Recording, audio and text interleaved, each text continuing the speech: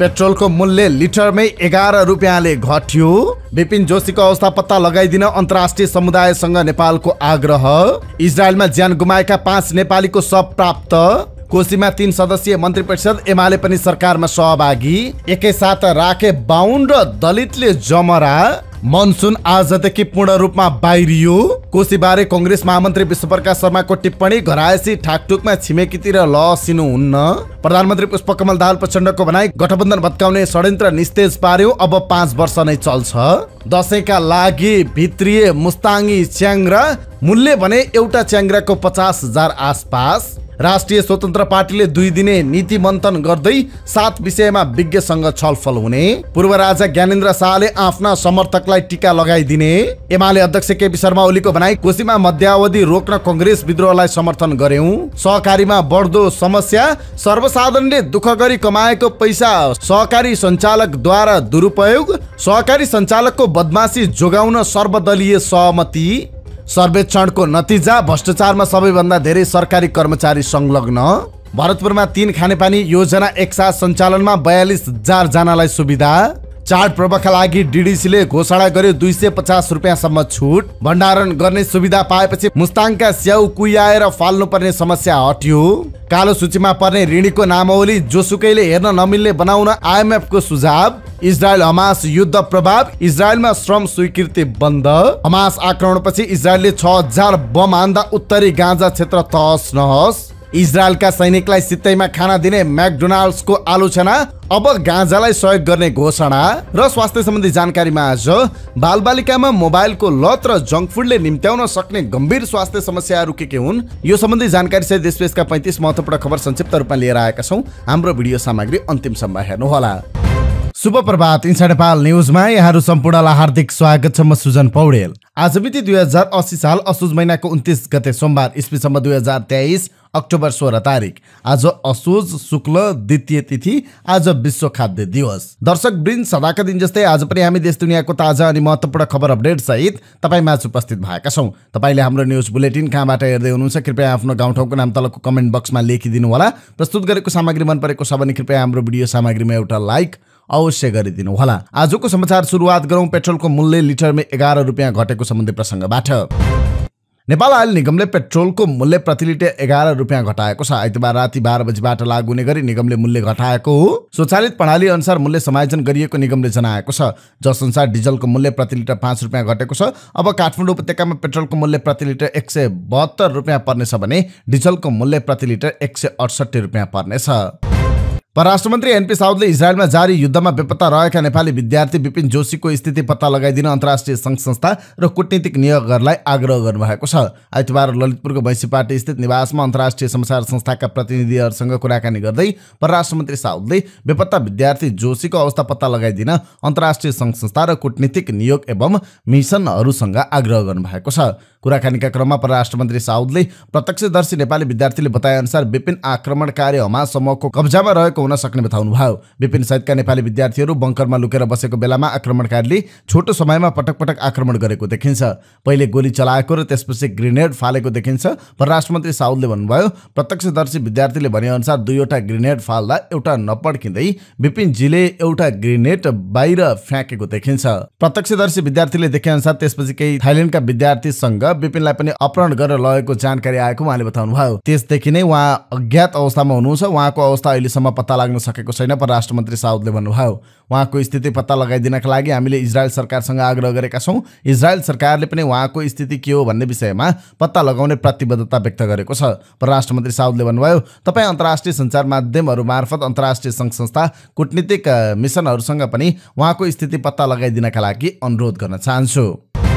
परराष्ट्र मन्त्री एनपी साउदले हमासको आक्रमणमा परि इजरायलमा निधन भएका 10 जना नेपालीको शव इजरायली सरकारले नै नेपालमा ल्याएर हस्तान्तरण गर्ने प्रतिबद्धता जनाएको बताउनु भएको छ। राष्ट्रिय समाचार समिति राष्ट्रसङ्घको कुराकानीका क्रममा मन्त्री साउदले सबै शवको परीक्षण गरी कानुनी प्रक्रिया अनुसार सम्बन्धित देशलाई इजरायल सरकारले हस्तान्तरण गर्ने बताउनु भएको हो। इजरायलका विदेश मन्त्री र इजरायली राजदूतसँग भएको संवादमा पनि उनीहरूले सो कुरा दोहोऱ्याएको मन्त्री साउदले भन्नुभयो। सबै शव परीक्षण गरी कानुनी प्रक्रिया अनुसार सम्बन्धित देशलाई हस्तान्तरण गर्ने इजरायल सरकारले जनाएको छ। यसबारेमा इजरायल सरकारले आफू संवेदनशील भएको र आफै ती सब नेपाल ल्याएर नेपाल सरकारलाई हस्तान्तरण गर्ने प्रतिबद्धता व्यक्त गरेको छ। निधन भएका 10 जनाकै सब सुरक्षित रहेको त्यहाँको सरकारले स्पष्ट पारेको पनि मन्त्री साउदले बताउनु भएको छ।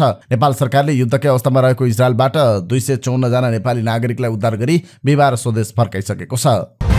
इजरायलमा ज्यान गुमाएका 10 जना विद्यार्थी मध्ये 5 जनाको शव प्राप्त भएको छ। इजरायल स्थित नेपाली दूतावासले 5 जनाको शव प्राप्त गरेको जनाएको छ। ज्यान गुमाएका 10 जना मध्ये नारायण प्रसाद नेउपाने, लोकेन्द्र सिंह धामी, गणेश कुमार नेपाली, दिपेन्द्र राज विष्ट र आशिष चौधरीको शव दूतावासले प्राप्त गरेको छ। सिडट निजेभ एग्रिकल्चर सेन्टर अन्तर्गत किब्बुच अलुमिममा प्रशिक्षणरत विद्यार्थीमाथि आक्रमण हुँदा 10 जना नेपालीको ज्यान गएको थियो। बाँकी 5 जनाको शव प्राप्त हुने क्रममा रहेको दूतावासले जनाएको छ। प्राप्त गरेका शवहरू ढिला नगरी नेपाल पठाउन इजरायल सरकारसँग संलग्न भइरहेको दूतावासले जनाएको छ। कोशीका मुख्यमन्त्री केदार कार्कीले पद तथा गोपनीयताको शपथ लिनु भएको छ। सँगै उहाँले सानो आकारको मन्त्री परिषद बनाउनु भएको छ। आफ्नो दल कांग्रेसका शमशेर राई र एमालेका राम राणालाई समेटेर उहाँले 3 सदस्यीय मन्त्री परिषद बनाउनु भएको छ। राई र राणाले पनि आइतबार नै शपथ लिनु भएको छ। उहाँहरूको मन्त्रालय भने तोकिएको छैन। नेपाली कांग्रेसका 29 मध्ये 8 जना र एमालेका 39 जना प्रदेशसभा सदस्यको समर्थनमा मुख्यमन्त्री नियुक्त हुनुभएका कार्कीले एमालेलाई पनि सरकारमा सहभागी गराउनु भएको छ। नेपाली समाजमा अहिले पनि छुवाछुत प्रथा कायमै छ, तर नुवाकोटको बेलकोट गढीले आफूलाई छुवाछुत मुक्त गाउँका रूपमा परिचय थपेको छ। ग्रामीण समाजमा अझै पनि जातीय छुवाछुत र विभेद हुने गरे पनि नुवाकोटको बेलकोट गढी भने धार्मिक सहिष्णुताको नमुना गाउँ बन्दै गएको छ। उच्च तथा निचो जात पनि सबै मिलेर एकै स्थानमा गरेको धार्मिक कार्यको सबैतिर चर्चा हुने गरेको छ। नुवाकोटको ऐतिहासिक बेलकोट गढीमा यस वर्ष बडा दशैंका लागि बाहुन र दलित समुदायले एकसाथ जमरा राखेका छन्। बेलकोट गढी नगरपालिका 10 स्थित निरञ्जना भगवतीको मन्दिरमा घटस्थापनाको दिन आइतबार साइतको समयमा सामूहिक जमरा राखिएको हो। नेपाल एकीकरणपछि नुवाकोटबाट सुरुवात गर्नुभएका पृथ्वीनारायण शाहको पालादेखि बेलकोट गढी स्थित निरञ्जला भगवतीको मन्दिरमा सामूहिक जमरा राख्ने परम्परालाई यसपटक बेलकोट र आसपासका 240 घरधुरीका ब्राह्मण, क्षेत्री र दलित समुदायका परिवारले एकै स्थानमा जमरा राखेको स्थानीय निरञ्जना भगवती मन्दिरका मूल पुरोहित नरनाथ पौडेलले जानकारी दिनुभयो। 32 वर्षदेखि मूल पुरोहितका रूपमा रहनुभएका पौडेलका अनुसार सो मन्दिरमा 242 वर्षभन्दा लामो समयदेखि सामूहिक रूपमा जमरा राखिँदै आएको छ। बेलकोट गढी ऐतिहासिक स्थल र धार्मिक पर्यटनको केन्द्र समेत भएका कारण सो स्थानको नामबाट बेलकोट गढी नगरपालिकाको नामकरण भएको नगरपालिकाका उपमेयर शिवप्रसाद दाहालले बताउनुभयो। यसैगरी नुवाकोटको तुल्जा भवानी, साततले दरबार तथा विभिन्न मठ मन्दिरमा पनि सामूहिक रूपमा जमरा राखिएको छ। गत जेठ 31 गते नेपाल प्रवेश गरेको यस वर्षको मनसुन हिजो रातिबाट पूर्ण रूपमा बाहिरिएको छ। नेपालमा मनसुन बहिर्गमनको औसत मिति अक्टोबर 2 तारिक अर्थात् यस वर्षको असोज 15 गते भए पनि मनसुन औसत मिति भन्दा 2 साता ढिलो बाहिरिएको छ। महाशाखाका अनुसार नेपालमा मनसुन भित्रिने सरदर मिति जुन 13 र बहिर्गमन समय अक्टोबर 2 तारिक हो। यस वर्ष सरदर मिति भन्दा 1 दिन ढिलो मनसुन भित्रिएको थियो। नेपालको सुदूरपश्चिम तथा कर्णाली प्रदेशको पश्चिमी भूभाग भएर यही असोज 19 गते यस वर्षको मनसुन बाहिरिएको थियो। असोज 27 गते देशको गण्डकी प्रदेश र लुम्बिनी प्रदेशका सम्पूर्ण भूभाग तथा बागमती प्रदेश र मध्य प्रदेशका आंशिक भूभागबाट बाहिरिएको छ। यसअघि सुदूरपश्चिम प्रदेश र कर्णाली प्रदेश साथै लुम्बिनी प्रदेशका अधिकांश भूभाग र गण्डकी प्रदेशको पश्चिमी भूभागबाट समेत बाहिरिसकेको छ। मनसुन पूर्ण रूपमा बहिर्गमन हुने अवस्थामा छ। उहाँले हिजो भन्नुभयो साँझसम्म मनसुन बाहिरिने अनुमान गरिएको छ। आजै मनसुन विशेष बुलेटिन आउन सक्छ। उहाँका अनुसार मनसुन अहिले कोशी प्रदेशमा केन्द्रित छ। मधेस र बागमती प्रदेशका थोरै स्थानमा बाँकी थियो। हिजोसम्म मनसुन मधेस र बागमती प्रदेशका थोरै स्थानमा बाँकी थियो। हाल नेपालको पूर्वी भूभागमा मनसुनी वायुको आंशिक प्रभाव रहेको छ, जसका कारण आगामी 2 दिनसम्म देशका पहाडी भूभागमा हल्कादेखि मध्यम वर्षाको सम्भावना रहेको मौसमविद लामी छानेले जानकारी दिनुभयो। कोशीका मुख्यमन्त्री केदार कार्कीले प्रदेशमा सहमतिको सरकार बन्ने बताउनु भएको छ। आइतबार प्रदेश प्रमुख परशुराम खापुङ समक्ष पद तथा गोपनीयताको शपथ लिएपछि पत्रकारहरूसँग कुराकानी गर्दै उहाँले सहमतिको सरकार बन्ने बताउनु भएको छ। कार्कीले आफू नेतृत्वमा सरकार बनेपछि प्रदेशको राजनीतिक सङ्कट समाधान भएको दावी गर्नुभयो। प्रदेशसभा विघटन हुन्छ कि मध्यावधि हुन्छ कि जनता फेरि लाइनमा बसेर मतदानमा जानुपर्छ कि राज्यको ढुकुटी कहीँ कतै बीचमै खर्च हुन्छ कि भन्ने चिन्ता समाप्त भएको छ उहाँले भन्नुभयो। प्रदेशमा देखिएका सामाजिक सांस्कृतिक विषय वार्ताद्वारा समस्या समाधान गर्नुपर्ने पनि मुख्यमन्त्री कार्कीले बताउनुभयो। उहाँले भौतिक विकास मात्र नभई मानवीय विकासलाई पनि प्राथमिकतामा राखेर काम गर्ने बताउनुभयो। नेपाली कांग्रेसका महामन्त्री विश्वप्रकाश शर्माले कोशी प्रदेशको पछिल्लो राजनीतिक घटनाक्रमलाई डढेलो बन्न नदिन संयम र परिपक्वता राख्न आग्रह गर्नुभएको छ। सामाजिक सञ्जाल एक्समा लामो स्ट्याटस लेख्दै महामन्त्री शर्माले अहिलेको गठबन्धन छाडेर अर्को गठबन्धन उचित हुन्छ भन्ने लाग्छ भने संस्थागत छलफल गर्नुपर्ने बताउँदै उहाँले बोकिरहनु पर्ने नभएको उल्लेख गर्नुभएको छ। संस्थागत निर्णय नगरी हामी कसैले पनि आवेगमा कुनै निर्णय लिनुहुन्न शर्माले भन्नुभएको छ। सल्लाहले डिभोर्स गर्न मिल्छ तर घरायसी ठाकठुकमा छिमेकतिर लसिनुहुन्न पुस 10 पनि नबिर्सौं। साथै महामन्त्री शर्माले कोशी प्रदेश ढुक्कै कांग्रेसको भागमा कर्णाली माओवादीको या मधेस पुरै जसपाको भागमा भन्ने कुनै पनि सहमति नभएको पनि बताउनु भएको छ। कोशी ढुक्कै कांग्रेसको भागमा कर्णाली माओवादीको या मधेस पुरै जसपाको भन्ने कुनै सहमति भएको छैन। सबै प्रदेशमा आलोपालो हुने हो, परिपक्व ढंगले यो व्यवस्थापन गर्नुपर्छ उहाँले भन्नुभएको छ। गठबन्धन के गर्नुहुन्न, गरेपछि राम्रो नराम्रो सबै बेहोर्नुपर्छ। एकल बहुमत नभएपछि सहकार्यको संस्कृति मान्नै पर्छ। महामन्त्री शर्माले व्यक्ति चयनमा संस्थागत प्रक्रिया सभापतिले नअपनाएको आरोप पनि लगाउनु भएको छ। साथै फरक विचार समूहको नेताले पनि आफ्नो समूहभित्रको साझा मत समेत नखोजेको उहाँले बताउनुभयो। प्रधानमन्त्री पुष्पकमल दाहाल प्रचण्डले कोशीबाट भएको गठबन्धन भत्काउने षड्यन्त्र निस्तेज पारेको दाबी गर्नुभएको छ। चितवनको भरतपुरमा आयोजित कार्यक्रमलाई सम्बोधन गर्दै सरकारको जनप्रेमी काम देखेपछि अब कहिल्यै सत्तामा फर्किन पाइँदैन भन्ने लागेर केही विक्षिप्त भएको टिप्पणी गर्नुभयो। उहाँले भन्नुभयो उनीहरू कसरी गठबन्धनलाई कमजोर पार्ने र उल्टाउने भनेर लागिरहेका छन्। यो गठबन्धन यसरी नै सुशासन र सामाजिक न्यायको पक्षमा लागिरहेपछि आत्तिएका छन्। अहिले कोशी प्रदेशमा जे राजनीतिक परिदृश्य देखियो यही गठबन्धनले राम्रो काम गर्न खोजेको सहन नसकेर एक थरी मान्छे विक्षिप्त भएर यहाँ खेलेर विभाजन ल्याउन सकिन्छ कि भनेर योजना अनुसार अगाडि बढेका थिए। कांग्रेस सभापति शेरबहादुर देउवा र नेता शेखर कोइरालासँग सहमति गरेपछि त्यो षड्यन्त्र निस्तेज पारिएको छ। अब यो गठबन्धन पुरै कार्यकाल चल्छ। फरक प्रसङ्गमा उहाँले भारत अमेरिका र चीनसँगको सम्बन्ध मजबुत बनाउनु भनेको नेपाललाई राजनीतिक स्थायित्व र विकासलाई गति दिने प्रक्रिया भएको बताउनुभयो।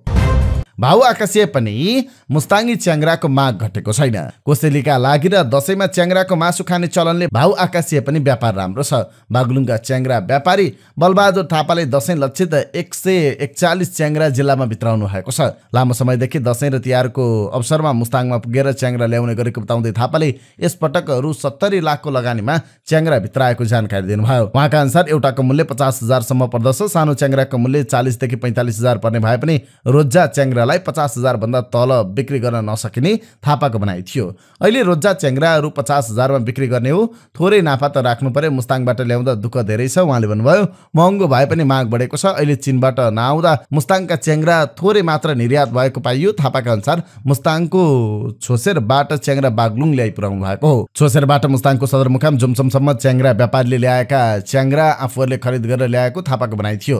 थापा सहित महेन्द्र केसी, यामबहादुर केसीले पनि बागलुङको बजारमा मुस्ताङ्गी च्याङ्ग्रा भित्राउँदै आएका छन्। च्याङ्ग्राको माग उच्च भएको र आयात थोरै हुँदा महँगो भए पनि बिक्री हुने गरेको व्यापारीहरूको भनाइ छ। हिमाली क्षेत्रको जडीबुटी खाएकाले स्वादिलोसँगै स्वास्थ्यका लागि फाइदा हुने भन्दै प्राय उपभोक्ताले भेडा च्याङ्ग्रा खोज्ने गरेका छन्। मुस्ताङका भेडा च्याङ्ग्रा अत्यन्त महँगो भएकाले यस वर्ष स्थानीय स्तरमा पालिएका खसी तथा जिल्लाको उच्च हिमाली क्षेत्रमा पालिएका भेडाको माग अत्याधिक रहेको व्यापारीहरूको भनाइ छ। यस वर्ष मुस्ताङबाट 8,000 भेडा च्याङ्ग्रा निकासी हुने अनुमान गरिएको छ। राष्ट्रिय स्वतन्त्र पार्टीले 2 दिने नीति मन्थन कार्यक्रम चलाउने भएको छ। पार्टीको मूल दस्तावेज निर्माणमा सहयोग पुग्ने उद्देश्यले विषय विज्ञसँग बहस गर्न लागि राष्ट्रिय स्वतन्त्र पार्टीले जनाएको छ। 29 र 30 गते सोमबार र मंगलबार हुने नीति माथिको बहसका लागि 7वटा विषय छुटाइएको छ। फरक फरक विषयका जानकारसँग पार्टीले विचार मन्थन गर्नेछ। पहिलो दिनमा 5 र दोस्रो दिनका लागि 2 विषय गरी बहसका विषय छुटाइएको छ। 7 विषयमा शासकीय व्यवस्था र समाजको बदलिदो चरित्र पहिलो सेसनका लागि छुटाइएको छ। 29 गते बिहान 8:30 देखि 10 बजेसम्म हुने बहसमा विषय विज्ञका रूपमा सिकेलाल, सञ्जीव उप्रेती, अमिना सिंह, उत्तम बाबु श्रेष्ठले विचार राख्दै हुनुहुन्छ। उक्त विषयमा बोल्न तथा सहजीकरण गर्न पार्टीबाट विपिन आचार्य, सन्तोष परियार र हरि ढकाललाई खटाइएको छ। दोस्रो सेसनमा शिक्षा, नयाँ प्रविधि र युवा छ, जहाँ डाक्टर नीति अर्याल, डाक्टर सुरेश मानन्द र बालकृष्ण जोशी, सन्तोष पाण्डे र प्रिया सिग्देललाई आमन्त्रण गरिएको छ। 29 गते बिहान 10 बजेदेखि 12 बजेसम्म हुने उक्त विचार बहसमा पार्टीबाट अनिल केसरी शाह, सुमना श्रेष्ठ, गणेश कार्की र विनिता कठायतले सहजीकरण गर्दै हुनुहुन्छ। सोमबार बिहान 8 बजे उद्घाटन पार्टी सभापति रवि लामिछानेले गर्दै हुनुहुन्छ। बहस अघि नीति मन्थनको उद्देश्यबारे संयोजक डाक्टर सोडी मग्लीले धारणा राख्ने गरी कार्यक्रम तय भएको छ। नेपाल पर्यटन बोर्डको सभा हल प्रदर्शनी मार्गमा हुने कार्यक्रमका लागि सहभागिताका लागि अनलाइनबाट फर्म भर्न सकिने व्यवस्था गरिएको छ। पूर्व राजा ज्ञानेन्द्र शाहले दशैंमा आफ्ना समर्थकहरूलाई टीका लगाइदिनु नै भएको छ। पूर्व राजाको संवाद सचिवालयले आइतबार एक विज्ञप्ति जारी गर्दै पूर्व राजा ज्ञानेन्द्र र पूर्व रानी कोमलले सर्वसाधारणलाई टीका लगाइदिने जानकारी दिएको हो। विज्ञप्तिमा विजया दशमीका दिन पूर्व राज दम्पतिले निर्मल निवासमा अपराह्न 4 बजे सर्वसाधारणलाई टीका लगाइदिने उल्लेख छ। आरती शाहको न्यायको माग गर्दै 121 दिनदेखि माइती गरमण्डलामा धरना बसिरहेका आरती शाहका बुबा, माता र भाइलाई शनिबार प्रहरीले नियन्त्रणमा लिएको विरोधमा आइतबार प्रदर्शन भएको छ। वृहत नागरिक आन्दोलनले आरती शाहको परिवारको पक्षमा प्रदर्शन गरेको हो। शनिबार प्रहरीले ब्यानर च्यातेर धरपकड गर्दै धरनास्थलबाट शाहका बुबा, आमा र भाइलाई नियन्त्रणमा लिएको थियो। नेकपा एमालेका अध्यक्ष केपी शर्मा ओलीले कोशी प्रदेशमा मध्यावधि निर्वाचन रोक्न कांग्रेस विद्रोहलाई समर्थन गरेको बताउनु भएको छ। प्युठानको बिजुवारमा नेकपा एमाले प्युठानद्वारा आयोजित अगुवा कार्यकर्ता भेटघाट कार्यक्रमलाई सम्बोधन गर्दै उहाँले मध्यावधिमा जाँदा देशले ठूलो आर्थिक भार खेप्नुपर्ने देखिएकाले त्यसलाई रोक्न एमालेले कांग्रेस विद्रोहलाई समर्थन गरेको बताउनु भएको छ। आफूहरू जोसुकैलाई समर्थन गरेर भए पनि कोशीलाई मध्यावधिबाट जोगाउने पक्षमा रहेको सुनाउँदै पूर्व प्रधानमन्त्री समेत रहनुभएका ओलीले भन्नुभयो, देशको आर्थिक अवस्था नाजुक छ, मध्यावधिमा जाँदा देशलाई ठूलो खर्च हुने देखेर मध्यावधि जोगाउन कांग्रेस विद्रोहलाई समर्थन गर्यो। खाद्य व्यवस्था तथा व्यापार कम्पनी लिमिटेडले दशैंका लागि ल्याउँदै गरेको करिब 3000 खसी बोका र च्याङ्रा आज मात्र काठमाडौँ आइपुग्ने भएको छ। घटस्थापनाको आसपास पारेर पश्चिम नेपालका विभिन्न जिल्लाबाट खरिद गरिएका खसी बोका सोमबार बिहानसम्म काठमाडौँ आइसक्ने खाद्य कम्पनीका सूचना अधिकारी शर्मिला नेउपानेले जानकारी दिनुभयो। सकभर आज बेलुकीसम्म खसी बोका काठमाडौँ आइसक्ने जानकारी प्राप्त भएको छ। बाटोको स्थिति ढिलाइमा पनि भोलि बिहानसम्म आइसक्नेछ। सूचना अधिकारी नेउपानेले भन्नुभयो, खसी बोकाको बिक्री वितरण भने मंगलबारबाट गर्छौं। कम्पनीले पश्चिम नेपाल दाङ, तुलसीपुर र हेटौँडाबाट खसी बोका ल्याउँदैछ। यता धादिङका केही सहकारीले समेत खसी बोका संकलन गरेर उपलब्ध गराउने बताएकोमा सम्भव भएसम्म उताबाट समेत केही खसी बोका ल्याउने उहाँले जानकारी दिनुभयो। यसपटक खाद्य व्यापार कम्पनीले 3000 खसी बोका र च्याङ्रा ल्याउने तयारी गरेको छ। 2000 वटा खसी बोका र 1000 च्याङ्रा ल्याउने तयारी गरेको कम्पनीले 8 करोड 36 लाख रुपियाँ बजेट छुट्याएको छ। गत वर्ष कुल 1625 खसी बोका र च्याङ्रा खरिद बिक्री गरेको कम्पनीले 2 करोड 26 लाख रुपियाँ खर्च गरेको थियो। प्रति केजी 680 जिउँदो खसी बोका र 1250 च्याङ्रा बेचेको थियो।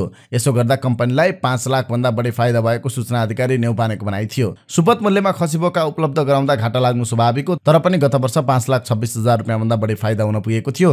कम्पनीले बजार भाउ भन्दा प्रति केजी 10 रुपियाँ सस्तोमा खसी बोका र च्याङ्रा उपलब्ध गराएको थियो। नेउपानेले भन्नुभयो, उसो त यो वर्ष पनि कम्पनीले जिउँदो खसी बोका र च्याङ्रा बजार मूल्यमा प्रति केजी 10 रुपियाँले सहुलियत दिने तयारी गरेको छ। नेकपा एकीकृत समाजवादीका अध्यक्ष माधव नेपालले गठबन्धनको सरकार तलमाथि नहुने दाबी गर्नुभएको छ। उहाँले प्रधानमन्त्री पुष्पकमल दाहाल प्रचण्ड नेतृत्वको सरकार कसैले ढाल्न नसक्ने जिकिर समेत गर्नुभयो। सुर्खेतमा आयोजित जागरण सभालाई सम्बोधन गर्दै उहाँले भन्नुभयो, कतिपयलाई लागेको होला यो गठबन्धन सरकार टिक्छ कि टिक्दैन भन्ने। कोशी प्रदेशमा नयाँ समस्या खडा भयो, त्यसले यो सरकारमाथि आशंका उठेको हुन सक्छ। यो सरकारलाई कसैले ढाल्न सक्दैन। कसैले जतिसुकै फुर्ती देखाए पनि त्यो फुर्ती चल्नेवाला छैन, किनभने हामी छौँ। हाम्रो पार्टीले राजनीतिक कोर्स चेन्ज गरिदिएको छ। उहाँले एमालेलाई लक्षित गर्दै भन्नुभयो, आफूलाई ठुला भन्ने दलहरूलाई पनि हामीले देखाइदिएका छौँ। चुरीफुरी धेरै नगर्नुहोस्, तपाईँहरूको खुट्टी हामीले देखिसकेका छौँ। के गर्न सक्नुहुन्छ, के गर्न सक्नुहुन्न हामीलाई थाहा छ। देशलाई सही दिशा दिन गठबन्धन बनाएको उहाँले बताउनुभयो। नेता नेपालले अहिले जनतामा विरोधीहरूले सबै पार्टी एउटै भन्ने भ्रम फैलाएको बताउनुभयो। सहकारी संस्थाका सञ्चालकको बदमाशीलाई संरक्षण गर्न प्रतिनिधि सभामा सर्वदलीय सहमति बनेको छ। वित्तीय कारोबार गर्ने सहकारीले सर्वसाधारण जनताको खर्बौं निक्षेप फिर्ता नगरी ठगी गरिरहेकाले त्यसलाई रोक्न सरकारले एक व्यक्तिले सहकारी संस्थामा 25 लाख रुपियाँ भन्दा बढी बचत राख्न नपाउने व्यवस्था सहित सहकारी ऐन संशोधन गर्न विधेयक संसदमा दर्ता गरेको थियो। विधेयकबाट सो व्यवस्था हटाई सहकारी सञ्चालकहरूको ठगीलाई अनुमोदन गर्न पुराना दलहरू नेपाली कांग्रेस, नेकपा एमाले र नेकपा माओवादी केन्द्र मात्र होइन, परिवर्तनको एजेन्डा बोकेको राष्ट्रिय स्वतन्त्र पार्टी समेत एकमुख भएका हुन्। सहकारी संस्थामा एक व्यक्तिले 25 लाख रुपियाँ भन्दा बढी राख्न नपाउने व्यवस्था हटाई प्रतिनिधि सभाको कानून, न्याय तथा मानवाधिकार समितिले सम्पत्ति शुद्धिकरण निवारण सम्बन्धी विधेयक संसदको पूर्ण बैठकमा पेश गरेको छ। सरकारले सहकारी ऐनको दफा 52मा संस्थामा व्यक्तिगत बचतको सीमा 25 लाख रुपियाँ नबढ्ने गरी कायम गर्नुपर्ने व्यवस्था प्रस्ताव गरेको थियो। साथै यो ऐन लागू हुँदा सो सीमाभन्दा माथि रहेको व्यक्तिगत बचतलाई 5 वर्षभित्र सीमामा ल्याइसक्नुपर्ने व्यवस्था पनि विधेयकमा गरिएको थियो। सहकारी संस्थाहरूले सर्वसाधारणलाई ठग्ने मात्र होइन, भ्रष्टाचार तथा आपराधिक गतिविधिबाट आर्जित पैसा सहकारीका माध्यमबाट शुद्धिकरण भइरहेकाले त्यसलाई समेत नियन्त्रण गर्न 25 लाखको सीमा प्रस्ताव गरिएको थियो। एक उच्च सरकारी अधिकारीले भने यही व्यवस्था हटाउन सबैभन्दा धेरै सांसदहरूले संशोधन हाल्नुभयो, त्यसलाई हटाएरै छाड्नुभयो।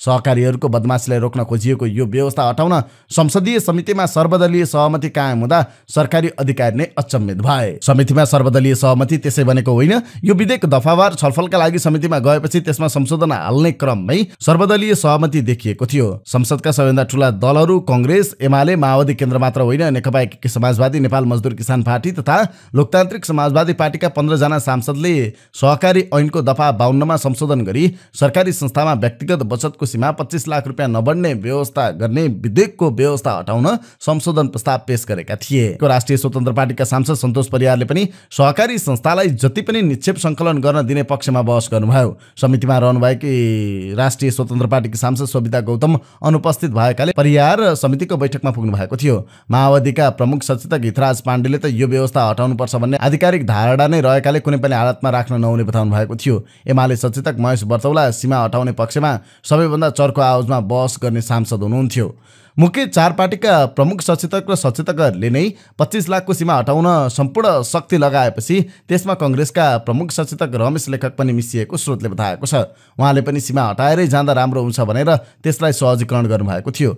सबै ठूला दलका प्रमुख सचेतक र सचेतकहरूले यो व्यवस्था हटाउन चाहेपछि हामी सानो स्वरमा विरोध गर्नेको आवाज कसले सुन्ने, सर्वसम्मतिका आधारमा पारित गरियो, एक सांसदले भने। बैंकहरू सबै जनताको पहुँचमा नभएकाले वित्तीय पहुँच पुर्याउन पनि सहकारीमा बचतको सीमालाई हटाएको राष्ट्रिय स्वतन्त्र पार्टीका प्रमुख सचेतक सन्तोष परियारले दाबी गर्नुभयो। आम जनतामा वित्तीय पहुँच पुर्याउने काम सहकारीले गरिरहेका छन्, तर नियमनमा कमजोरी गरेका कारण केही सहकारी संस्थामा समस्या आएको, त्यसैले सहकारीको बचतमा सीमा लगाउनु हुँदैन भनेर यो व्यवस्था हटाइएको परियारले भन्नुभयो। सहकारीमा बचतको सीमा लगाउनु पर्ने व्यवस्था बैंकहरूको लबिङमा आएको हुन सक्ने उहाँको दाबी थियो। सहकारीलाई बचतमा सीमा लगाइदिएपछि त्यो पैसा बैंकमा गएर थुप्रिन्छ, त्यसो हुँदा क्याप लगाउने कुरामा बैंकहरूको पनि चलखेल हुन सक्छ। आम मान्छे तथा साना किसान बैंकको पहुँचमा छैनन् भन्ने बहस भएको उहाँले भन्नुभयो।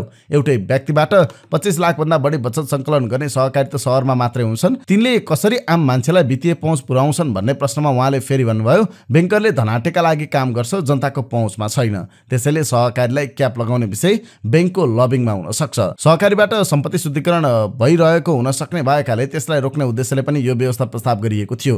त्यसलाई तपाईले उल्टाइदिनु भयो नि भन्ने प्रश्नमा उहाँले त्यस विषयमा प्रतिनिधि सभाको पूर्ण बैठकमा छलफल होला भन्ने जवाब दिनुभयो। सहकारी संस्थामा एक व्यक्तिले 25 लाख रुपैयाँसम्म मात्र राख्न पाउने व्यवस्था गलत भएकाले त्यसमा संशोधन गरिएको एमालेका सचेतक तथा समिति सदस्य महेश कुमार बर्तौलाले बताउनुभयो। कुन संस्थामा कति बचत गर्ने, कहाँ लगानी गर्ने, कति खर्च गर्ने भन्ने व्यक्तिको अधिकारको विषय हो, सरकारले यहाँ पैसा राख नराख भन्न मिल्दैन उहाँले भन्नुभयो। विधेयकमा यस्तो व्यवस्था गर्नुभन्दा बरु सहकारी संस्थाको नियमनलाई बलियो बनाउनु पर्ने राय आफूहरूले दिएको उहाँले बताउनुभयो। सबै पार्टीको सहमतिका आधारमा यो व्यवस्था पारित गरेको उहाँको दाबी थियो। संशोधन प्रस्तावकै एकअर्काको फोटोकपी विधायकको विधेयकमाथि प्रश्न त्यति मात्र होइन, यसअघि 25 करोड शेयर पुँजी भएको र 50 करोड रुपैयाँ वार्षिक कारोबार भएका सहकारीलाई नेपाल राष्ट्र बैंकले नियमन गर्ने व्यवस्थालाई पनि समितिले परिमार्जन गरिदिएको छ।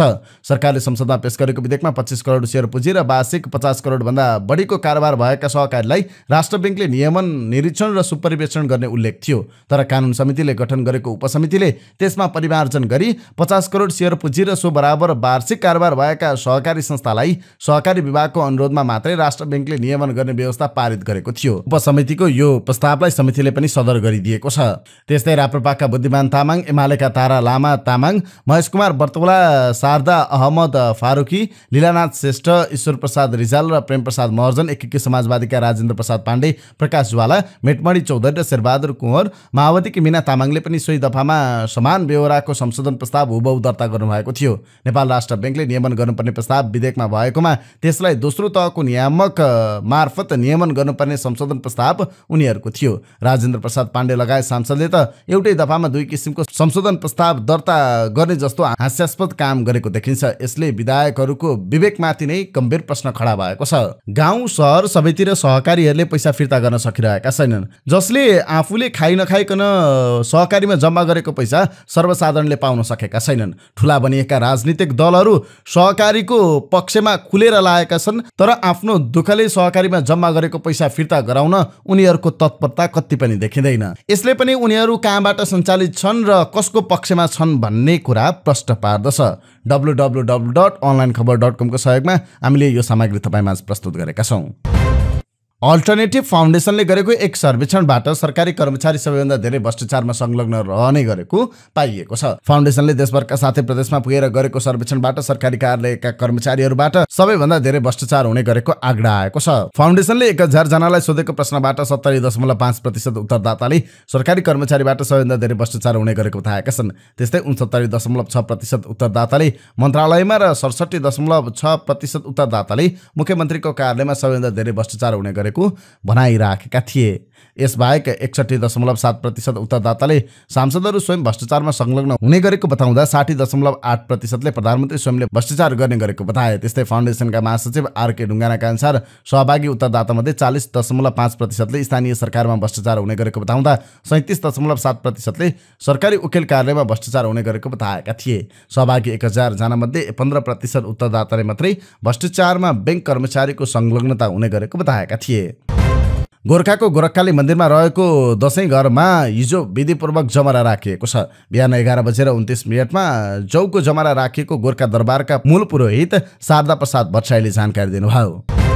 संसदको राज्य व्यवस्था तथा सुशासन समितिका सभापति रामहरि खतिवड़ाले दशैंमा आफ्नो घर तथा दशैंको तयारीका लागि विभिन्न ठाउँमा जानुपर्ने यात्रुहरूका लागि यातायातको सहज व्यवस्था गर्न सम्बद्ध निकायलाई निर्देशन दिनुभएको छ।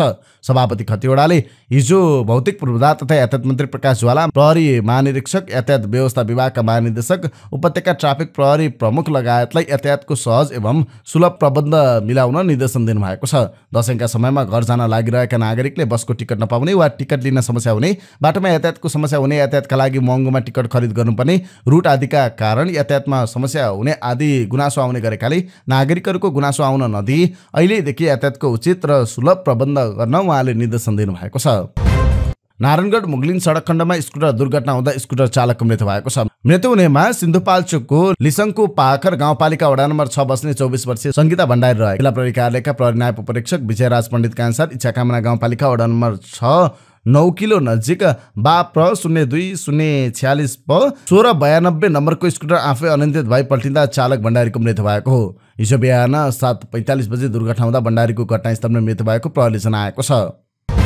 धादिङ गङ्गा जमुना गाउँपालिका 4 गुम्दीमा जीव दुर्घटना हुँदा 1 जनाको मृत्यु भएको छ भने 5 जना घाइते भएका छन्। धादिङ बेसीबाट रिगाउँको तावल जाँदै गरेको मे 1 2669 नम्बरको जीप अनियन्त्रित भई दुर्घटना हुँदा गङ्गा जमुना 2 का 14 वर्षीय अनुरोध तामाङको मृत्यु भएको जिल्ला प्रहरी कार्यालय धादिङका प्रहरी उपरीक्षक गौतम मिश्राले जानकारी दिनुभयो। उहाँका अनुसार दुर्घटनामा 2 बालक सहित 5 जना घाइते भएका छन्। घाइतेको गुम्दी स्वास्थ्य चौकीमा उपचार भइरहेको छ। राष्ट्रिय स्वतन्त्र पार्टीले कैलालीको गौरी फान्टा र कञ्चनपुरको गड्डा चौकी नाकामा हेल्प डेस्क सञ्चालन गरेको छ। रोजगारीका लागि भारतका विभिन्न क्षेत्रमा रहेका नेपाली दशैं मनाउन स्वदेश फर्कने क्रम सुरु भएपछि सीमा नाकामा हेल्प डेस्क राखिएको राष्ट्रिय स्वतन्त्र पार्टीले जनाएको छ। दशैं मनाउन फर्किएकालाई आवश्यक सहयोग र समन्वय गर्न नाकामा पिउने पानी सुविधा सहित हेल्प डेस्क सञ्चालन गरिएको जनाइएको छ। नेकपा एमालेको उपाध्यक्ष तथा पूर्व अर्थमन्त्री विष्णु पौडेलले मुलुकको अर्थतन्त्र काली लाग्दो अवस्थामा पुग्दा पनि सरकार सत्ता टिकाउन मात्र केन्द्रित भएको आरोप लगाउनु भएको छ। आइतबार बुटोलमा प्रेस चौतारी रूपन्देहीले गरेको कार्यक्रममा उहाँले अर्थतन्त्र ढाड भाँचिएर मेजर अपरेसन गर्नुपर्ने अवस्थामा पुगेको बताउनु भएको छ। कर्मचारीलाई ऋण खोजेर तलब खुवाउनु परेको, निर्माण सम्पन्न भएका आयोजनाहरूको अर्बौं रकम भुक्तानी हुन नसकेको, पेन्सन र सामाजिक सुरक्षा भत्ता लिन आन्तरिक ऋण लिनुपर्ने अवस्थाले असाधारण अवस्थामा पुगेको उपाध्यक्ष पौडेलले औलाउनुभयो। चितवनको भरतपुर महानगरपालिकामा 42,000 भन्दा बढी जनसङ्ख्यालाई खानेपानी उपलब्ध गराउन 3वटा परियोजना एकसाथ सञ्चालनमा आएका छन्। यी परियोजनाको प्रधानमन्त्री पुष्पकमल दाहाल प्रचण्डले आइतबार बिहान उद्घाटन गर्नुभयो। महानगरको वडा नम्बर 17, 19 र 20 लाई समेट्ने गरी बनेको शारदा नगर खानेपानी तथा सरसफाई आयोजना, वडा नम्बर 10 र 11 लाई समेट्ने गरी तयार गरिएको जखडीमाई लगानी खानेपानी आयोजना र वडा नम्बर 26 मा बनेको दिव्य नगर खानेपानी आयोजना सञ्चालनमा आएका हुन्। तीनवटै आयोजनाबाट महानगरका 42,265 बासिन्दा प्रत्यक्ष लाभान्वित हुनेछन्। रूपन्देहीको भैरवा स्थित universal college of medical science and teaching हस्पिटलका विद्यार्थीले प्रिन्सिपल प्राध्यापक डाक्टर लक्ष्मी पाठकको राजीनामा माग्दै गरेको आन्दोलनले तनाव सिर्जना भएको छ। एक साता अघि विद्यार्थीले क्याम्पसमा प्रिन्सिपलले अनावश्यक टर्चर दिएको भन्दै आन्दोलनमा उत्रिएपछि कलेजमा विवाद बढ्दै गएको हो। आइतबार आन्दोलनरत विद्यार्थीलाई वार्ताका लागि बोलाइएको भए पनि त्यो विषयमा प्रवेश नै नगरी आफूहरूमाथि प्रहरीले दमन गरेर प्रिन्सिपललाई भगाएको जनाएका छन्। क्याम्पस प्रशासनले भने प्रिन्सिपलले ड्रेस कोड अनिवार्य बनाएपछि विद्यार्थीले आन्दोलन गरेको जनाएको छ। एक सातादेखि विद्यार्थीको नजरबन्दमा कलेजमै रहेकी प्रिन्सिपल पाठकलाई रूपन्देहीका प्रमुख जिल्ला अधिकारी गणेश अर्याल सहितको ठूलो सुरक्षा टोली पुगेर उद्धार गरेर बाहिर ल्याएका छन्। शरद ऋतुमा हिमाल चढ्न 114 टोलीका 881 जना आरोहीले अनुमति लिएका छन्। पर्यटन विभागका अनुसार शुक्रबारसम्म कुल 42 हिमालका लागि आरोहण अनुमति जारी भएको छ, जसमा 702 जना पुरुष र 179 जना महिला आरोहीले अनुमति लिएका छन्। यो सिजनमा सगरमाथाभन्दा अन्य हिमालमा बढी आरोहण अनुमति जारी हुने गर्छ। दुग्ध विकास संस्थान डीडीसीले दशैं तिहार छठ पर्व लगायतका चाडपर्वलाई लक्षित गरी सहुलियत मूल्य घोषणा गरेको छ। संस्थाको केन्द्रीय कार्यालय लैनचौरमा मेला घोषणा गर्दै संस्थानले सहुलियत मूल्यमा 250 रुपियाँसम्म छुट पाइने जनाएको छ। शनिबार एक विज्ञप्ति जारी गर्दै संस्थानले आफ्नो 14 प्रकारका वस्तुहरूमा छुटको घोषणा गरेको हो। यो मूल्य हालका लागि लैनचौर बिक्री केन्द्रमा लागू हुने र थप सहुलियत घोषणाका लागि गृह कार्य गरिरहेको संस्थानका महासचिव सञ्जीव झाले बताउनुभयो। नयाँ छुट अनुसार घिउ प्रति लिटरमा 50 रुपियाँ छुट दिएको छ। 1200 रुपियाँदेखि 1250 रुपियाँ साबिकको मूल्यलाई 1150 देखि 1200 रुपियाँ कायम गरिएको छ। पनिरमा प्रति केजी 100 रुपियाँ छुट दिएको छ। अब आधा किलोको पनिर किन्दा 450 र 200 ग्रामको पनिर किन्दा 190 रुपियाँमा पाइन्छ। टेबल बटरमा प्रति किलो 200 रुपियाँसम्म छुट दिएको छ। डीडीसीले उत्पादन गर्ने 250 ग्रामको उक्त बटरको मूल्य छुटपछि 350 रुपियाँ कायम भएको छ। जार दहीमा प्रति लिटर 15 रुपियाँ छुट दिएको छ। 190 रुपियाँ प्रति लिटर मूल्यको दही अब 175 रुपियाँमा पाइने भएको छ। त्यस्तै पोली दहीमा प्रति लिटर 14 रुपियाँ छुट दिएको छ। 170 रुपियाँ प्रति लिटरको दही अब 156 रुपियाँमा पाइन्छ। प्रोबायोटिक दही जारको प्रति लिटरमा 20 रुपियाँ छुट दिएको छ। छुटपछि 200 रुपियाँ मूल्य कायम गरिएको छ। चिस्यान केन्द्रमा भण्डारण गर्ने सुविधा भएपछि मुस्ताङका कृषकले स्याउ कुहिएर फाल्नुपर्ने समस्या हट्न थालेको छ। सिजनमा व्यापारीहरूले भनेको मूल्यमा बेच्नुपर्ने र बढी मूल्य पार्न लामो समय खुल्ला ठाउँमा भण्डारण गरेर राख्दा स्याउ कुहिएर क्षति बेहोर्नुपर्ने समस्या हटेको छ। घरपछुङ गाउँपालिका 2 मार्फाका राजु लालचनले सुरक्षित भण्डारण गर्ने सुविधा भएपछि कृषकले भनेको मूल्य र बजार दुवै पाउन थालेको बताउनुभयो। पहिले बोटबाट टिपेको स्याउ आफ्नै तरिकाले भण्डारण गरेर राख्दा 70% भन्दा बढी कुहिएर फाल्नुपर्ने समस्या थियो। उहाँले भन्नुभयो, यस याममा प्रति किलो 90 देखि 100 रुपियाँ पर्ने स्याउ चिस्यान गृहमा राख्दा बेमौसममा दोब्बर बढी मूल्य पार्न सकिन्छ। चिस्यान गृहमा असोजदेखि चैतसम्म स्याउ राख्दा गुणस्तर, आकार र तौलमा कुनै फरक नआउने मार्फाका अर्का कृषक विश्व लालचनको भनाइ छ। प्रधानमन्त्री कृषि आधुनिकीकरण परियोजनाको स्याउ जोन कार्यक्रमको 85% अनुदानमा राजुले यस वर्ष र विश्वले अघिल्लो वर्ष 10 क्विन्टल क्षमताको चिस्यान गृह बनाउनु भएको थियो। 14 लाख लगानी गरेको चिस्यान गृह बनाउन स्याउ जोनले 11 लाख रुपियाँ अनुदान दिएको थियो। असोज कार्तिकमा व्यापारीले जति भन्यो त्यही मूल्यमा स्याउ बेच्नुपर्छ। कृषक विश्व लालचनले भन्नुभयो, 4 देखि 5 महिना चिस्यान गृहमा राखेको स्याउ दोब्बर बढी मूल्यमा गाउँबाटै बिक्री हुन्छ। चिस्यान गृह नहुँदा मुस्ताङका कृषकले घरको कोठा चिसो ठाउँमा स्याउ थुपारेर भण्डारण गर्दथे। यसरी राख्दा तापक्रम नमिलेर कुहिने गरेको थियो। बिक्री नहुने स्याउ घोडा, खच्चड, गाई गोरुलाई खुवाउने गरेका थिए। स्याउलाई भण्डारण गरेर बेमौसममा बजार आपूर्ति गराउन मुस्ताङमा 5 चिस्यान गृह निर्माण गरिएको प्रधानमन्त्री कृषि आधुनिकीकरण परियोजनाका निमित्त प्रमुख नेत्र भट्टले बताउनुभयो। चिकित्सा विज्ञान राष्ट्रिय प्रतिष्ठानको सिनेट बैठकले नर्स र प्यारामेडिक्सका लागि 63 वटा थप दरबन्दी थप गरेको छ। आइतबार सहकुलपति समेत रहनुभएका स्वास्थ्य तथा जनसङ्ख्या मन्त्री मोहन बहादुर बस्नेतको अध्यक्षतामा बसेको सिनेट बैठकले 62 दरबन्दी थप गरी तत्काल करारमा कर्मचारी राख्ने निर्णय गरेको हो। बैठकले नाक, कान, घाँटीतर्फ स्पिच थेरापीका लागि 1 जना अडियोलोजिस्ट, रेडियोग्राफर, एक्सरे गर्ने 5 जना, एनेस्थेसिया सहायक 5 जना, ल्याब टेक्निसियन 5औं तहमा 5 जनाको दरबन्दी स्वीकृत गरेको छ। त्यस्तै केही फार्मेसी सहायक 30 जना, स्टाफ नर्स, इलेक्ट्रिसियन 4 जना, प्लम्बर 6 जना, चालक सहायक गरी 10 जनाको दरबन्दी पनि स्वीकृत गरिएको छ। नाम्समा 3 जना स्वास्थ्य तथा जनसङ्ख्या मन्त्री मोहन बहादुर बस्नेतको निर्देशनमा गत 15 असोजमा बसेको कार्यकारी परिषदले 185 जना नर्ससहित 276 जना कर्मचारीलाई 21 असोजबाट लागू हुने गरी हटाएको थियो। वीर अस्पतालमा कार्यरत करारका कर्मचारी हटाएर मन्त्री बस्नेतले आफ्ना मानिस भर्ना गर्न खोजेको मन्त्रालयका एक उच्च अधिकारीको भनाइ छ। उनले नियुक्तिका लागि न्याम्सका पदाधिकारीलाई पनि दबाब दिएको स्रोतको भनाइ उद्धृत गर्दै अनलाइन खबरले खबर लेखेको छ। अहिले मन्त्री आफै जान्ने सुन्ने गरी हप्की-दप्की गर्दै आउनु भएको छ। कसैको सल्लाह सुझाव लिँदैनन्। ती कर्मचारीले भने अहिले स्वीकृत दरबन्दीमा आफ्ना निकट मानिस घुसाउन अस्पताल निर्देशकदेखि उपकुलपतिलाई दबाब छ। अन्तर्राष्ट्रिय मुद्रा कोष IMF ले कालो सूचीमा पर्ने ऋणीहरूको नामावली जोसुकैले हेर्न मिल्ने गरेर कर्जा सूचना केन्द्रको वेबसाइटमा राख्न नहुने उल्लेख गरेको छ। IMF ले हालै सार्वजनिक गरेको नेपाल सम्बन्धी प्रतिवेदन फाइनान्सियल सेक्टर स्टेबिलिटी रिभ्यूमा यस्तो उल्लेख गरेको छ।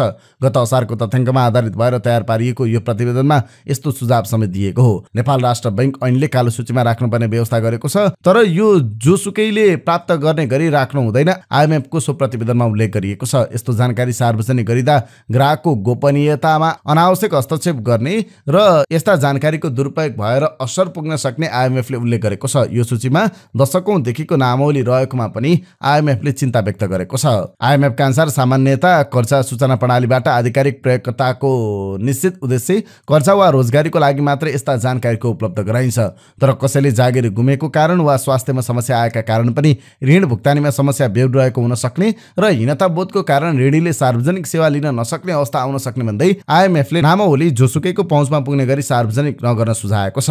राष्ट्र बैंकले समेत केही समय अगाडि ऋण नतिरेर कालो सूचीमा परेकाहरूको जानकारी पत्रपत्रिकामा सार्वजनिक गर्दा ऋणीको फोटोको प्रयोग नगर्न निर्देशन दिएको थियो। त्यस्तै IMF ले लघुवित्तहरूले जारी गर्ने कर्जामा लगाइएको सिलिङले यी संस्थाहरूको दिगोपनामा समस्या आउने समेत उल्लेख गरेको छ। प्रतिवेदनले लघुवित्तको ब्याज दरमा सीमा नलगाउन सुझाव दिएको छ। अहिले लघुवित्तले कर्जामा 15% ब्याज दर लिइरहेका छन्, तर 17 देखि 18% सम्म सापटी लिइरहेका छन्। त्यसैले यसमा दिगोपना छैन IMF को प्रतिवेदनमा भनिएको छ। लघुवित्त कम्पनीको ब्याज मार्जिनलाई नकारात्मक पारिरहेको प्रतिवेदनमा उल्लेख छ। हाल लघुवित्तको कर्जामा ब्याज दर 15% र सेवा शुल्क 1.5% तोकिएको छ। IMF ले लघुवित्त कम्पनीलाई समेत आधार दर गणना गर्न लगाएर त्यसमा प्रिमियम लिन सक्ने व्यवस्था हुनुपर्ने सुझाव दिएको छ। यसो गर्दा लघुवित्तमा महत्त्वपूर्ण शर्त सहितको आधारभूत डिस्क्लोजर बनाउने, लघु कर्जालाई स्पष्ट परिभाषित गर्ने, ब्याज दर पारदर्शी र कर्जा लिन सकिने गरी बनाउनु पर्नेमा IMF ले जोड दिएको छ। 9 दिन अगाडि हमासले आकस्मिक रूपमा इजरायलमाथि गरेको आक्रमणको प्रत्याक्रमण स्वरूप इजरायलको तर्फबाट भीषण बमबारी जारी छ। यसअघि हवाई हमलामा केन्द्रित इजरायल स्थल क्षेत्रबाटै हमलामा जुटेको खबर अन्तर्राष्ट्रिय सञ्चार माध्यममा प्रकाशित भएको छ।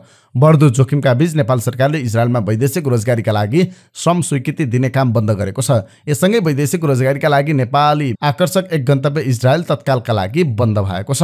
वैदेशिक रोजगार विभागका महानिर्देशक मदन दाहालका अनुसार इजरायलका लागि श्रम स्वीकृति दिने काम अनिश्चितकालका लागि बन्द भएको बताउनु भएको छ। साथमा यसअघि नै श्रम स्वीकृति लिइसकेका र उडानको मिति निश्चित भइसकेकाको हकमा समेत यात्रा रोकिएको छ। त्यस्तै अध्यागमन विभागले ट्राभल एडभाइजरी जारी गर्दै विभिन्न प्रायोजनमा इजरायल प्रस्थान गर्ने तयारीमा रहेका सबै नेपाली नागरिकलाई इजरायल भ्रमणको योजना स्थगित गर्न आग्रह गरेको छ। जारी द्वन्द्वमा परि नेपाली नागरिकले समेत ज्यान गुमाउनु परेको भन्दै विभागले यस्तो एडभाइजरी जारी गरेको हो। वैदेशिक रोजगारीमा गएका नेपाली मध्ये 88% नेपाली मलेसिया र खाडी मुलुकमा रहेको अनुमान छ। यसमध्ये सबैभन्दा आकर्षक आम्दानी हुने मुलुक इजरायल हो।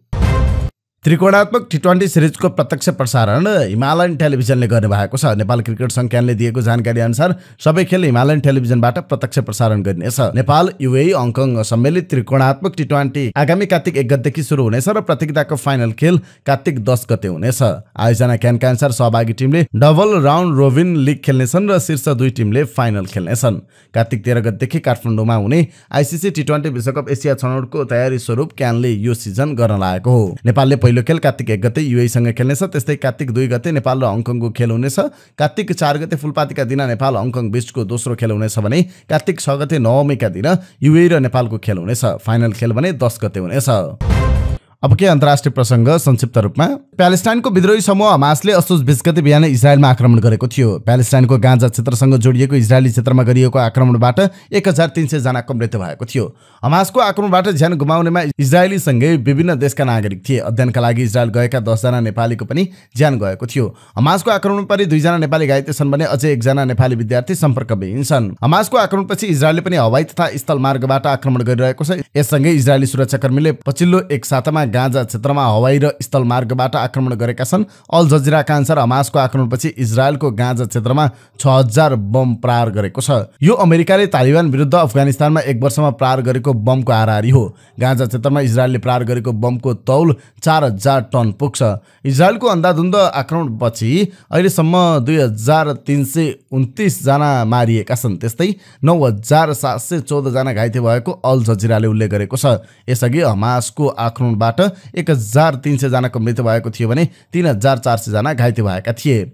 इजरायलले अन्धाधुन्ध आक्रमण गर्न थालेपछि उत्तरी गाजा क्षेत्रका बासिन्दाले बस्ती छोड्न थालेका छन्। उत्तरी गाजा क्षेत्रमा मात्रै 1 लाख बासिन्दा छन्। यो क्षेत्रका करिब 4,23,000 बासिन्दा विस्थापित छन्। त्यस्तै 2,70,374 जना विद्यालयमा बसिरहेका छन्। यो क्षेत्रका विद्यालय बन्द गरिएका छन्। बम आक्रमणबाट उत्तरी गाजा क्षेत्रमा 64,283 घरमा क्षति पुगेको, त्यसमध्ये 5,540 घर पूर्ण रूपमा ध्वस्त छन्। त्यस्तै 90 वटा शैक्षिक संस्था, 18 वटा धार्मिक स्थल, 19 वटा स्वास्थ्य संस्था, 20 एम्बुलेन्स र 11 वटा खानेपानी आयोजनामा पनि क्षति पुगेको छ।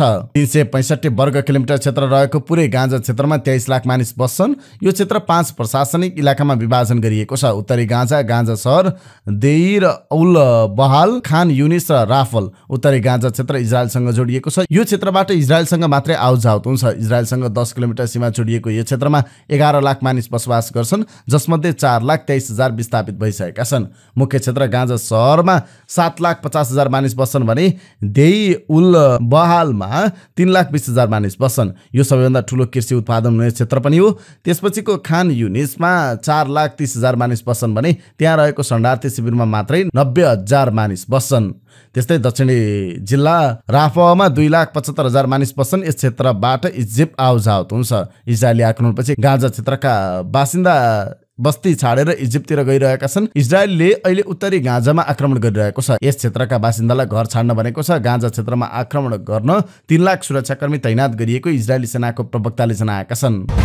इजरायल र हमासबीचको सङ्घर्ष तथा गाजाका बारेमा छलफल गर्न साउदी अरबले इस्लामिक देशहरूको बैठक बोलाएको छ। साउदीले organisation of Islamic cooperation OIC को बैठक बोलाएको छ। एक हप्ता अगाडि गाजाको विद्रोही संगठन हमासले इजरायलमा आक्रमण गरेपछि त्यहाँ युद्धको स्थिति छ। संयुक्त राष्ट्रसङ्घले यौन तथा अन्य दुर्व्यवहारको आरोपमा पूर्वी कङ्गोमा कार्यरत दक्षिण अफ्रिकी दलका 9 शान्ति सैनिकलाई फिर्ता गर्ने बताएको छ। शान्ति सैनिक र दक्षिण अफ्रिकाका एक वरिष्ठ अधिकारीलाई उनीहरू विरुद्धको आरोपको गम्भीरतालाई ध्यानमा राख्दै तत्काल स्वदेश फिर्ता गर्ने निर्णय गरेको राष्ट्रसङ्घले जारी गरेको विज्ञप्तिमा उल्लेख छ।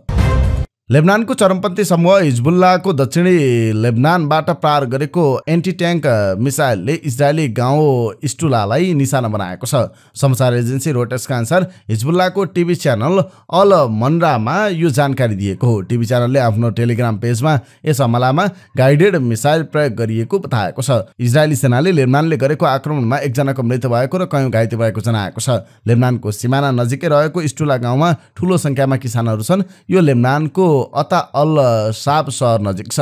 यसैबीच समाचार एजेन्सी AFP का अनुसार इजरायलले पनि बदला स्वरूप लेबनान भित्र आक्रमण सुरु गरेको छ। अमेरिकी फुड आउटलेट मैकडोनाल्ड्स यति बेला ब्याकफुटमा छ। कुवेतदेखि ओमान, साउदी अरब, टर्की र जोर्डनसँग विभिन्न कम्पनीका प्रतिनिधिले स्पष्टीकरण दिन बाध्य भइरहेका छन्। साथै गाजामा राहत कार्यका लागि आर्थिक सहयोगको घोषणा पनि गरिएको छ। यसअघि मैकडोनाल्ड इजरायलको सामाजिक सञ्जाल एकाउन्टले इजरायली सैनिकलाई 4,000 खानाका प्याकेट उपलब्ध गराएको दावी गरेको थियो। साथै अन्य खाद्य वस्तुमा पनि 50% छुट दिइने बताएको थियो। मैकडोनाल्ड इजरायलको यो घोषणापछि सामाजिक सञ्जालमा मैकडोनाल्डको बहिष्कार अभियान चल्न थाल्यो। कम्पनीको पाकिस्तान शाखाले आफूलाई इजरायल फ्रान्चाइजबाट अलग गरेको छ। लेबनानमा मैकडोनाल्डको विरुद्धमा प्रदर्शनी पनि भएको छ। त्यसपछि मैकडोनाल्ड्सले मध्यपूर्वका लगभग सबै देशमा विज्ञप्ति जारी गरेर स्पष्टीकरण दिँदै इजरायल मैकडोनाल्ड्सले गरेको घोषणालाई मैकडोनाल्ड्सको पक्ष मान्न नहुने बताएको छ। मैकडोनाल्ड्सका प्रतिनिधिले गाजामा पनि राहत कार्यका लागि आर्थिक सहयोगको घोषणा गरेका छन्। अब आजका लागि स्वास्थ्य सम्बन्धी जानकारी। स्वास्थ्य सम्बन्धी जानकारीमा आज हामीले मोबाइलको लत र जङ्क फुडले बालबालिकामा निम्त्याउन सक्ने गम्भीर स्वास्थ्य समस्याका बारेमा जानकारी लिएर आएका छौँ। खराब जीवनशैलीले धेरै रोगको जोखिम बढाउँछ। खराब जीवनशैलीले आजभोलि वृद्ध मात्र होइन, युवाहरू विभिन्न प्रकारको रोगको शिकार भइरहन्छन्। ठूला व्यक्ति मात्र होइन, साना बच्चाहरू पनि गलत जीवनशैली र खानपानका कारण धेरै रोगबाट ग्रसित छन्। पछिल्लो समय बालबालिका वयस्कहरूको तुलनामा रोगको बढी जोखिममा छन्, किनभने बालबालिकाहरू घरको भन्दा बाहिरको खान रुचाउँछन्। बाहिर खेल्न जान भन्दा मोबाइलमा गेम खेल्न रुचाउँछन्। यदि आमा बुबाले पनि आफ्ना बच्चाहरूको जीवनशैली र खानपानमा ध्यान दिएनन् भने भविष्यमा बच्चाहरूले धेरै स्वास्थ्य समस्या सामना गर्नुपर्ने हुन सक्छ। सक्छ। बाहिरको जङ्क फुड, प्याकेट फुड जस्ता खानाले बालबालिकामा पोषणको कमी भएर कुपोषण हुन सक्छ। कृत्रिम रङ, चिनी, चिल्लो पदार्थ, सोडियम आदि मिसाइएको हुन्छ जसले मोटापन बढाउने समस्या हुन्छ। चिसो आइसक्रिम, जुसहरू खाएर टन्सिल हुने जस्ता तत्कालीन समस्या देखिन्छ।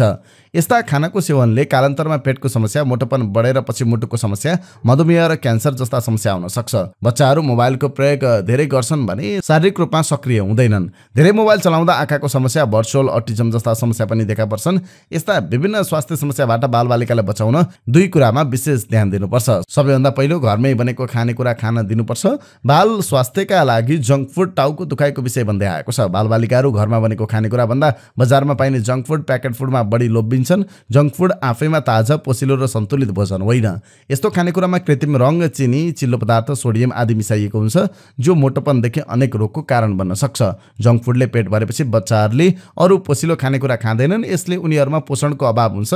त्यसैले बालबालिकालाई बजारको खानाभन्दा घरमै बनेको ताजा खानेकुरा खान दिनुपर्छ। त्यसैले बालबच्चाका लागि घरमै खानेकुरा बनाएर राखिदिने र समय मिलाएर दिने गर्न सकिन्छ। त्यस्तै बालबालिकालाई बाहिर खेल्न पठाउँ। अहिलेका बालबालिका मोबाइल, ट्याब्लेट, ल्यापटपमा बढी समय बिताउन थालेका छन्। आमा बुबाको लागि यो राम्रो बहाना भएको छ छोराछोरी फकाउने। तर बच्चालाई बढीभन्दा बढी आउटडोर गेम अर्थात् घर बाहिरको खेलमा प्रेरित गर्नुपर्छ जहाँ उनीहरूको शरीर चलायमान हुन्छ। यसले शारीरिक गतिविधि बढ्छ, समग्र स्वास्थ्यमा राम्रो प्रतिफल मिल्छ। बच्चाको मानसिक विकासको लागि शारीरिक तन्दुरुस्ती आवश्यक हुन्छ। शरीर बलियो, निरोगी, तन्दुरुस्त छ भने उनीहरूले सुनेको, देखेको कुरालाई सजिलै ग्रहण गर्न सक्छन्। बौद्धिक विकासका लागि पनि शारीरिक तन्दुरुस्ती महत्त्वपूर्ण छ। त्यसैले शारीरिक तन्दुरुस्तीका लागि व्यायाम अनिवार्य छ। यदि बच्चा बाहिरी खेलमा अभ्यस्त छन् भने उनीहरूको शारीरिक व्यायाम हुन्छ। उनीहरू साथीसँग खेल्छन्, दौडिन्छन् र उफ्रिन्छन्। यसले शारीरिक व्यायाम राम्ररी हुन्छ। यिनै समाचार सामग्री सहित हामी समाचारको अन्त्यमा आइपुगेका छौँ। प्रस्तुत गरेको समाचार सामग्रीमा तपाईँको केही टिका टिप्पणी भए तलको कमेन्ट बक्समा लेखिदिनु होला। दैनिक रूपमा सत्य अनि तथ्य खबर अपडेटका लागि हाम्रो यस युट्युब च्यानललाई सब्स्क्राइब गर्न नबिर्सिनु होला। जहाँ जाँदै प्रस्तुत गरेको सामग्री मन परेको छ भने कृपया हाम्रो भिडियो सामग्रीमा एउटा लाइक अवश्य गरिदिनु होला। तपाईँको बाँकी पल सुखद रहोस्।